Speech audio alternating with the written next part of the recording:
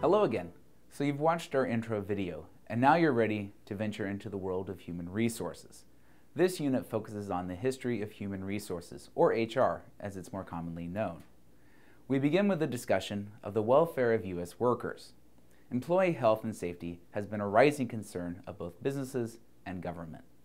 Increased government intervention means today's HR professionals must be informed generalists.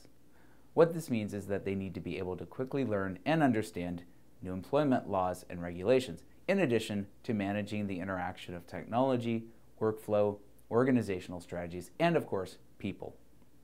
As you progress, you'll learn that personnel management and HR development are actually very separate functions in the office. I hope you are beginning to see how important HR is to an organization.